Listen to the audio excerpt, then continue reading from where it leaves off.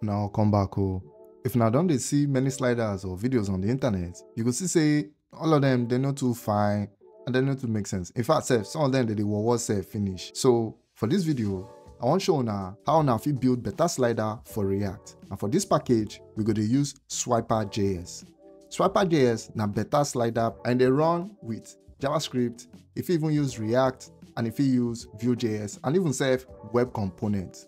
And it is very simple. Website, just import them into your project and then you could just add your components. From there, inside that web component, you could just add your sliders inside them.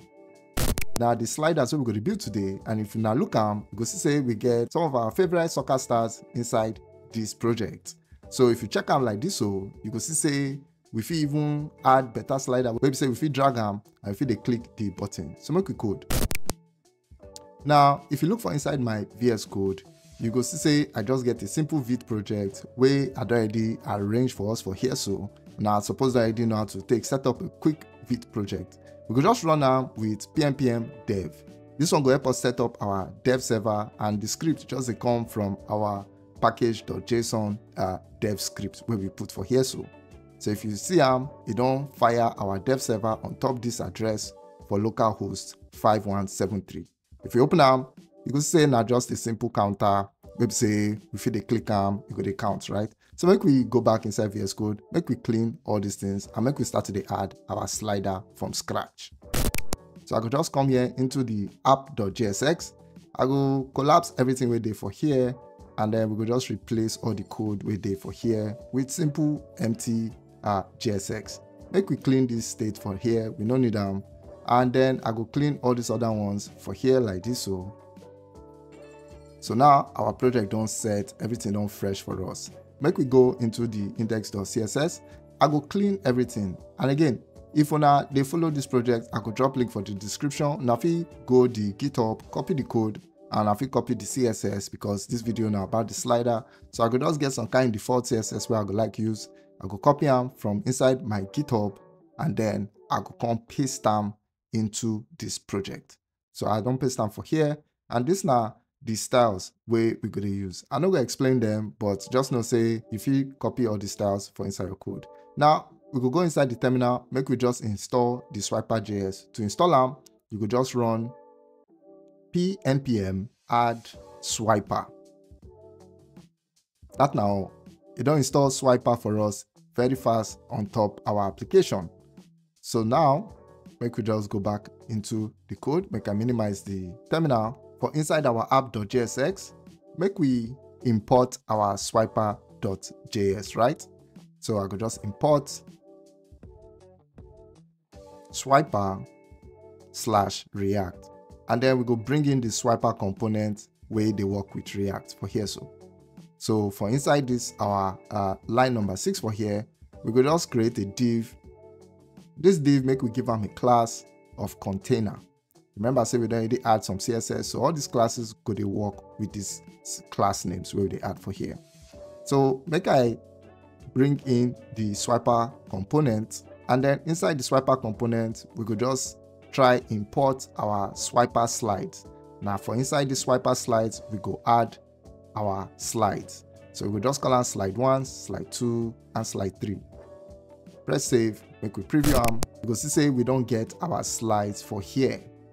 So now these are our slides. If we say make we drag them, because you say you don't drag. So congratulations, we don't add slides. But get some kind of things we're going to do. So make we add those things. First thing I say we're going to need to add some props. So make we just add a prop of slide per view. I'm going to set down to 1 for here. The next thing we're going to do is say make we import our Swiper slides, the styles for them. So we go say we want our styles for our Swiper, and we go just say Swiper/CSS. Once we don't import them, it is to say now we get 1 slide per view. So that's how we feel they customize our slides. So when we go into the docs, and if you check the docs, you go see say the API here, the docs, it give us some kind of other things, all the information we need. That's how I know how to use them. So if you just come back these docs, I could drop link for now. When I get all the information about the class names, where if they use to they style your Swiper components or your Swiper slides, right? And this now just the CSS we're going to need, and also get the effects we're going to need. For the effects we're going to use for this video, now the cover flow effect, and this now all the settings where we feel they add by default, all right, where they follow them the comp. So we can go back into our VS Code, make we import our Swiper/CSS/effects -cover flow, and we're going to import the Swiper CSS for pagination. As we don't add them, I go like make we get all the players, so make we import a player like an array of players. Make I show now, I already get this array of players, which now just a simple array where they hold several objects inside them. These objects, each one, they carry a player name, a player image, and the team of that player and the logo of that team.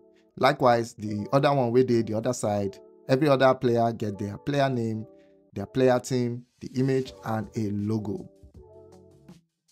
So make we export that player array, and I just they import them for inside here. Once we don't import that player array for here, we get them inside our component. We feel now they import the modules where we want. So we want the effects cover flow, and then we want the pagination and the autoplay.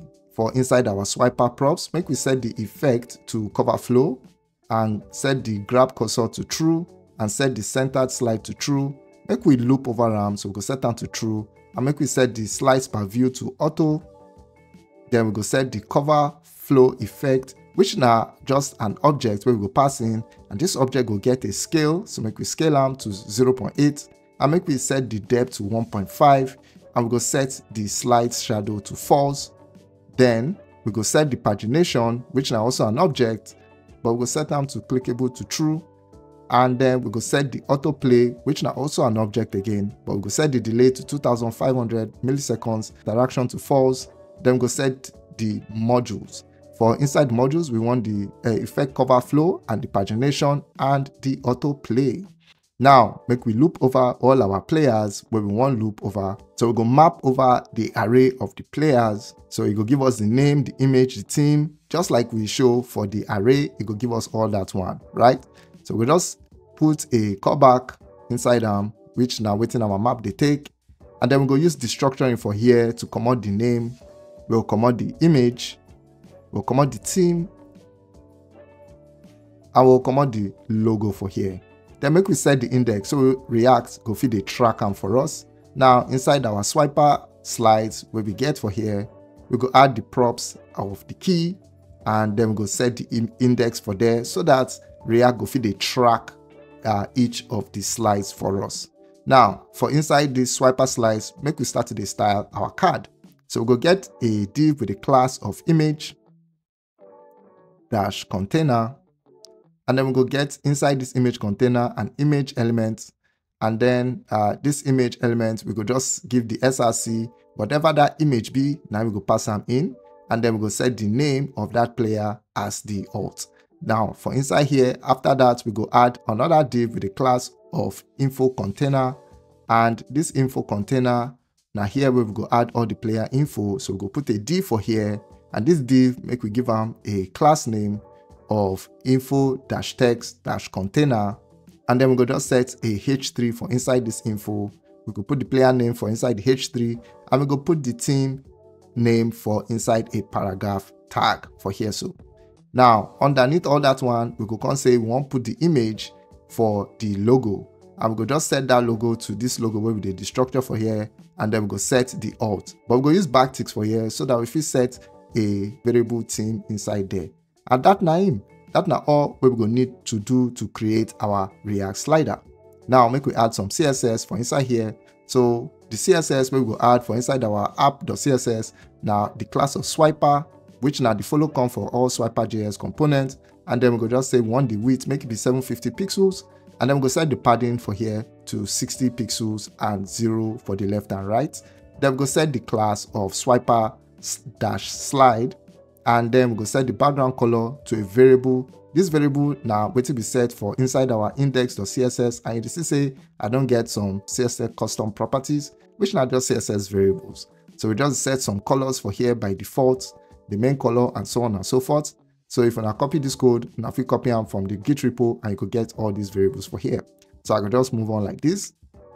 now for line number 8, make we set the width for here.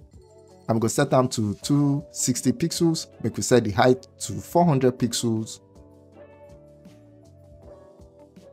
Then we're going to set the border radius to a variable where we don't already set to rounded, which now just like 5%. And then we're going to set the display for here. Make we set the display to grid. And then make we justify the content to the center. The next thing we're going to do, make we set the box shadow to 0 for the x-axis and 0 for the y-axis. And then we're going to set the spread of the shadow to 10 pixels. Then we're going to just put a variable where we're going to take the main color, right? And then we're going to do the same also. So 0, 0, 20 pixels for this spread, which now another one. And then we're going to set the theme color.